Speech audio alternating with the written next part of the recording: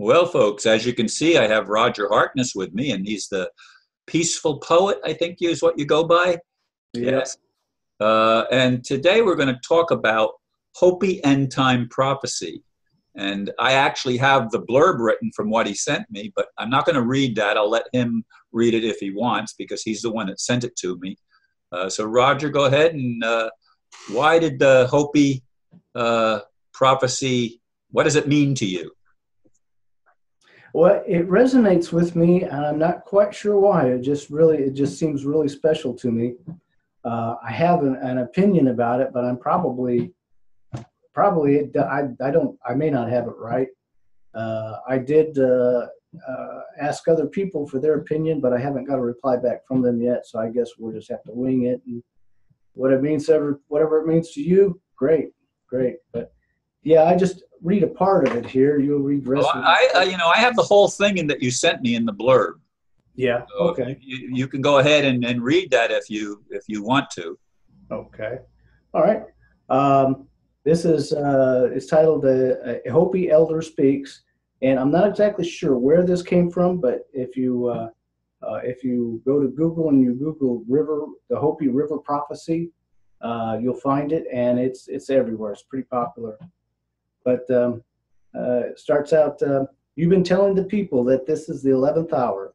Now you must go back and tell the people that this is the hour. And there are things to be considered. Where are you living? What are you doing?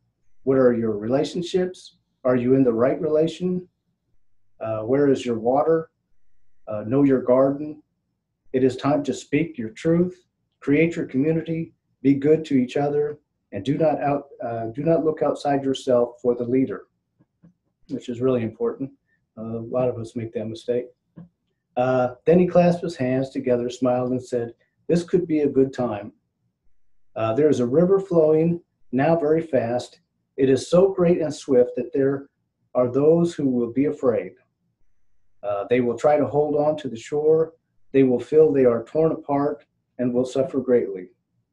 No, the river has its destination. The elders say we must let go of the shore, push off into the middle of the river, keep our eyes open and our heads above water. And I say, see who is in there with you and celebrate.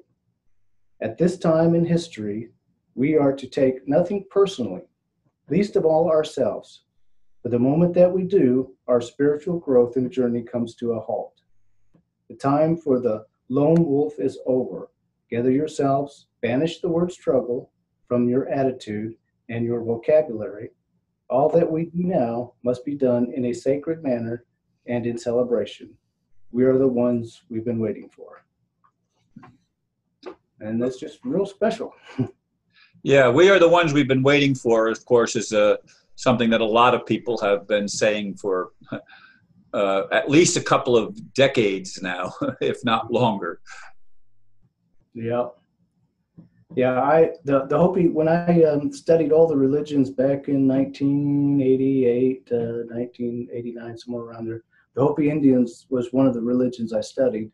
And I had a book, and I can't even remember the name of it, and I looked for it and I can't find it, but someone had written down all their oral traditions that they passed on from generation to generation. And the unique thing about the Hopi Indians is they go all the way back to the Great Flood. And you'll find this Great Flood in a lot of religions. Absolutely. And the Hopi Indian is one of them. And their tradition, according to their tradition, is the ant people came and visited them. And it's kind of curious what these ant people are.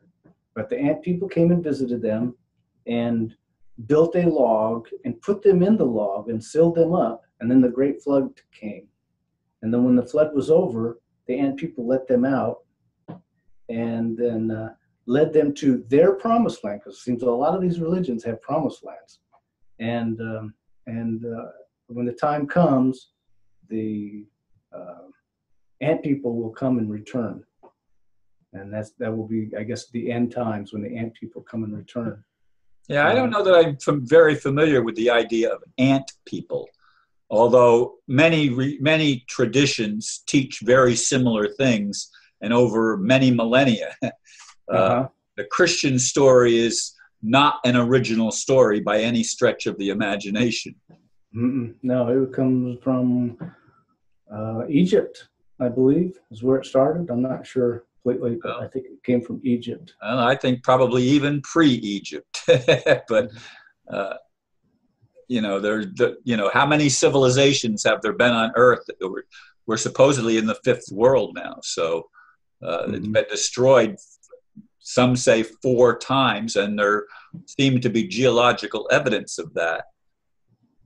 Yeah, in the Sumerian text, it talks about what sounds like an atomic weapons were let loose, I think, by accident, and they sound just like atomic weapons, and it sounds just like an atomic destruction, and it was pretty bad. Pretty much destroyed the whole world, and it talks about that in Sumerian text. So yeah, we've been here and we've been kind of destroyed, and we come back. We've been kind of destroyed, and we come back, and several times. And I don't think anybody really knows. It makes me scratch my head, and I'm sure I'm not the only one. Yeah. But everybody has somebody that's going to return, and I don't think all the ant people are going to return. I think there was like 3 of them that led them to the promised land. I wish I had the book. I could go back and refresh my memory on that, but I think there were 3 of them that led them to, which is an odd thing. Again, 3. 3 seems to be a real important number in a lot of religions as well. Like the Trinity. Yeah. Yeah. The Christian religion leaves out the feminine. I mean, the Holy Ghost is the divine feminine, but that's not the way it's presented in most Christian churches. At least it's not something a concept that I had growing up in the church. Yeah, the Mother Mary has kind of taken that over. It's not officially written down anywhere, but certain sects have kind of taken it. Yes, you're right, including Catholicism. Yeah, I don't know if it may not be completely accurate, but religion doesn't really have accuracy. It doesn't have history. It doesn't have science. It's mostly imagination and spirit. The two connect, and you come up with different things, and it doesn't have to be accurate. I think if anything, a lot of the scripts, what we call scriptures, shows the evolution of the God. God is evolving with creation, but of course it's man at various stages of man's evolution that are describing what they consider to be the divine. And so there probably is not actually an evolution of the Godhead or the Creator. It's an evolution of our perceptions of a creation. That's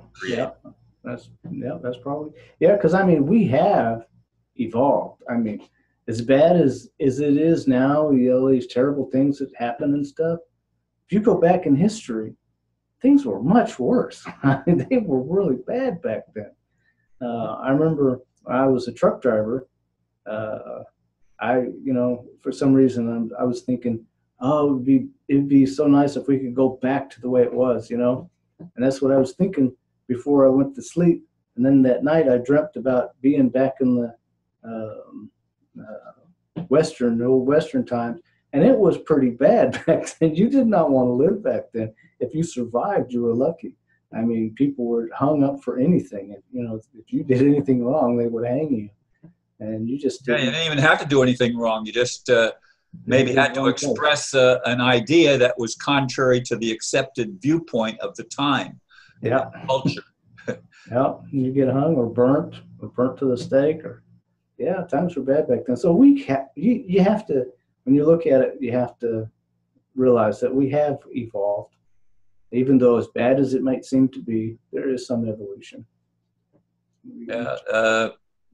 Apparently, although there's evidence that we might have been more advanced at some point in the far more distant past.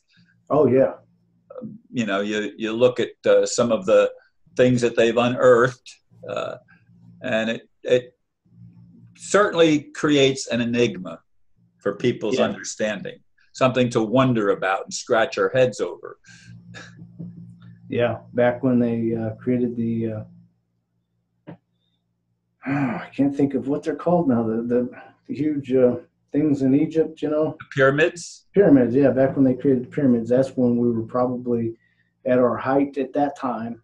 And those pyramids are a lot older than is commonly believed, because the Sphinx they've discovered is quite a bit older. So they Well, and there's pyramids in more than just Egypt too. There's you know, pyramidal structures that have even been found in the Americas. Yep. And there were like these huge like sink bathtub kind of things made out of crystals. And they're like, they first, you know, it was believed that they were just ornaments, you know, but they've discovered as they've researched a little bit more that this is what they actually used to heal people. It was these crystal tubs, and they would fill them with water, and they'd use vibration, and they would heal people with vibrations. And now we're learning that, oh yeah, you can do that now. We're learning that now. And hell, they already knew it back then, you know. Yeah, but that's not considered in line with modern medical science, and so people that teach that thing are considered to be fringe. Yeah, quacks, yeah. But I think the medical part is the fringe. Yeah, and see, now that gets back to the Hopi, their prophecy about the river. Now, those who are afraid to say that the government actually did 9/11, or afraid to say that CNN is false news, that kind of thing, they're the ones who are holding on to the edge. And this river of information is just flowing faster and faster. And these people are holding on. They don't want to believe it. They don't want to accept it. They just want to pretend that it's not true. So they're holding on real tight. But while the rest of us are joining in and having this conversation with each other. And so I think that's what the river is. That's my interpretation of it. I was hoping to get ideas from other people, but I didn't get a chance to do that. But that's my interpretation of it, and I think that's where we're at right now. Well, there's definitely a flow of energy that has the potential of making significant changes in the reality of human culture. And hopefully those things will accelerate, and old control grids will be swept asunder somehow and drowned, you know, or burned up or whatever, but destroyed, because we don't need the competition that has been the focal point and earmark of human civilization for far too long. Yeah. Yeah. There's like a collection of gold.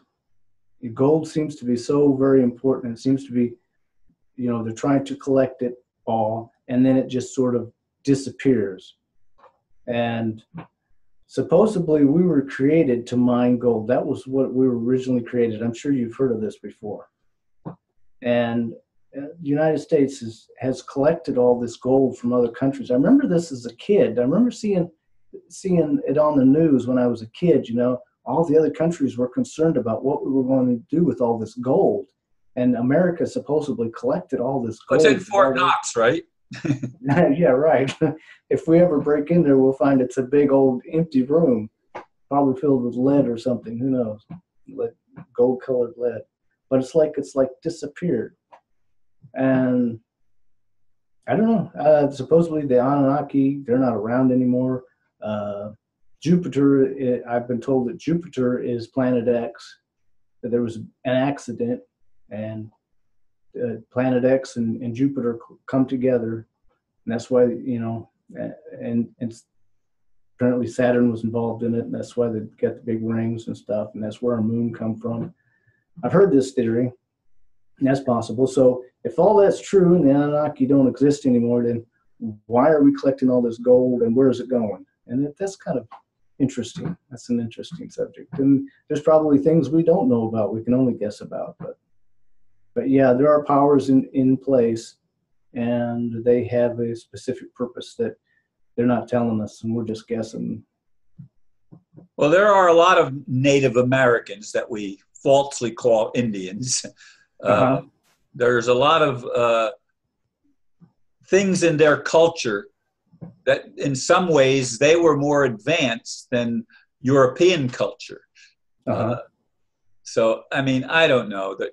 As I've said, we scratch our heads and we wonder what is truth. To me, it's always boils down to remembering that there's an interconnectedness with all of life. Uh-huh. And it's ridiculous to keep fighting over who's right. Love Yeah. is right. Yeah. Yeah. There's just, because it's impossible for us to even come close to imagine what is the truth, because the way I like to explain it or visualize it is the truth is like a sandy beach, and we're only able to pick up just a few grains of the sand, but you got a whole beach full, and there's a lot there. But so and each person picks up a different part of it, and we all share it with each other. And so you're right, the fight is just ignorant. It's just ignorance. And it's our ego. Yeah, well, it's ego, and yet personal identity is not a bad thing. Mm-hmm. If we would balance it with the bigger picture instead of trying to separate it and compete. Mm-hmm. Yeah. Competition. I mean, that's the first thing we learn as a child is how to compete. That's what they teach us in school. You know, everybody competes to get the best grade, get the highest grade, and who can run the fastest. Who can run the fastest? Yeah. Everything's as you about get older, who gets the prettiest girl? Yeah. Who gets the nicest car? Who has the nicest house? You know, the neighbors has it, so we got to get it. That kind of thing. Yeah. The human society is a comedy of errors, and we obviously still don't have it together yet. Because just look at the world. Although things do seem, as the end time prophecy, things do seem to be accelerating and moving toward some kind of an event that will hopefully bring positive, not necessarily destructive change. Yeah. Getting back to the ant people.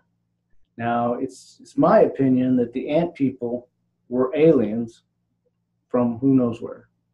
And supposedly there's 3 races of aliens, or surprise, whatever, but they're aliens who are supposed to return.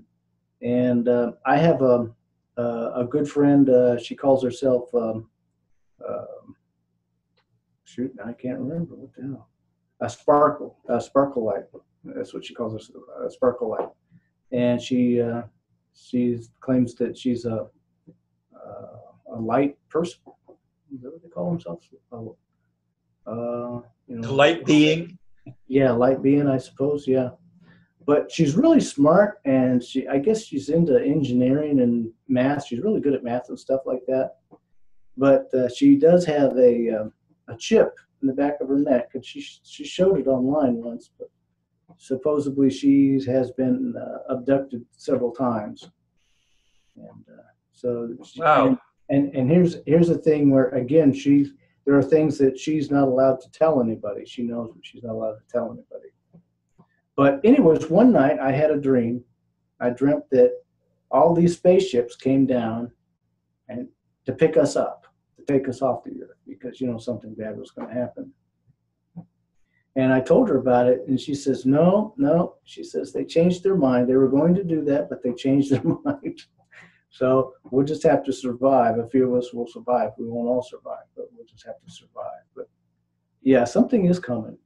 It's a given.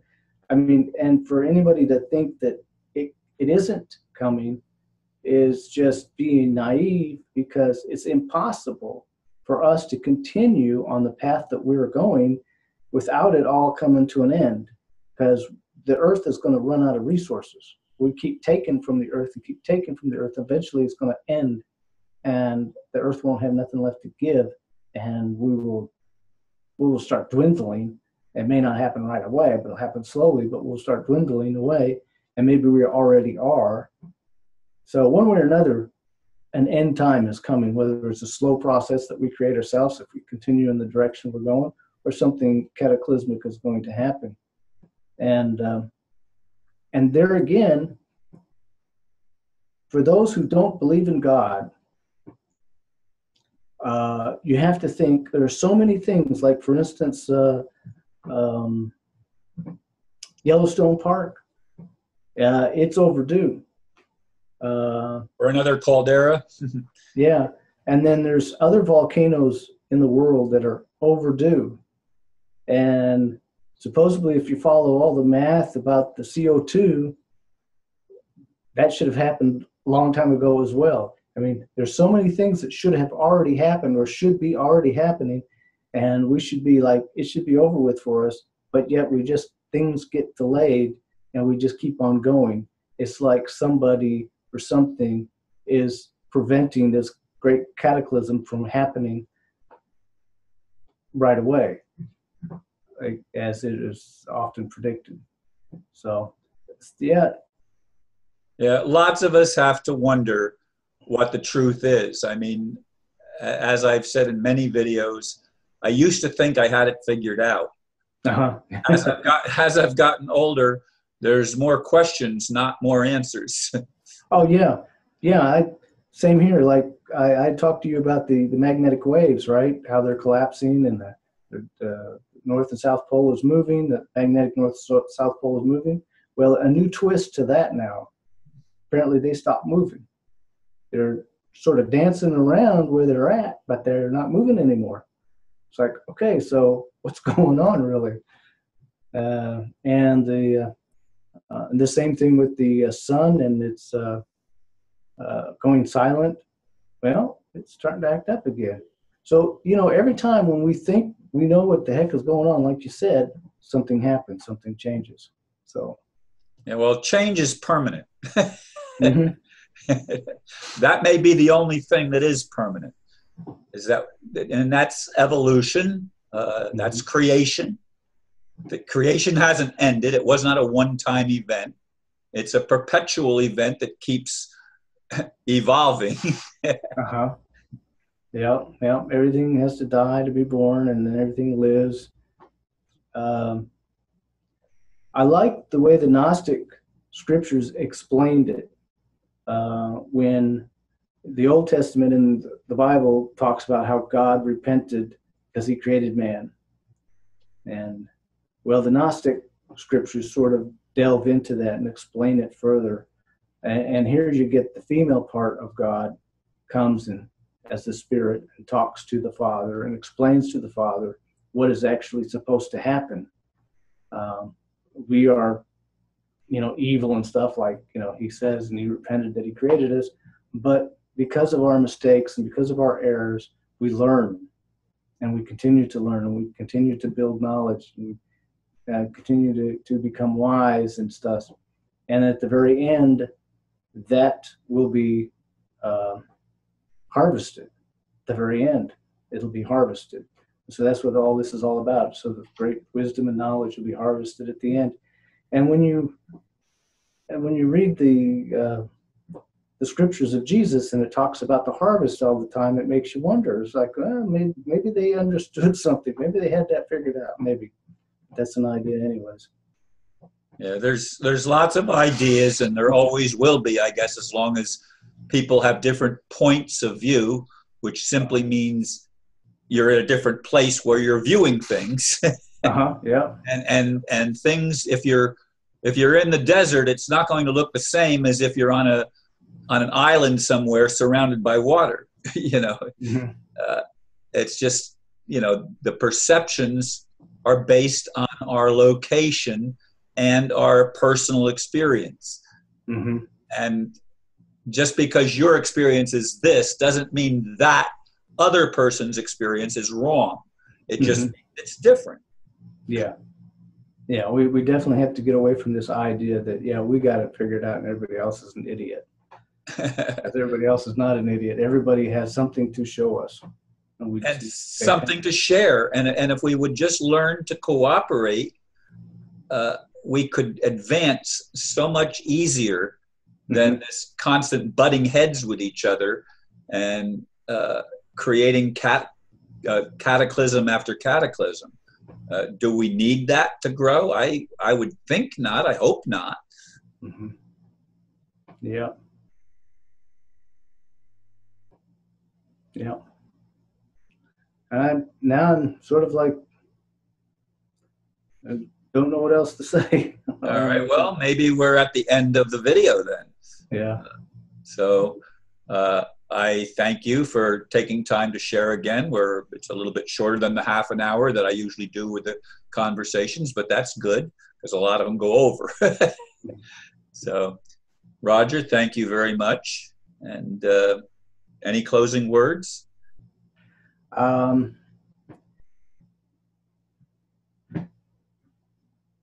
Yeah, I think everything, I can't really think of anything, but we discussed, we all need to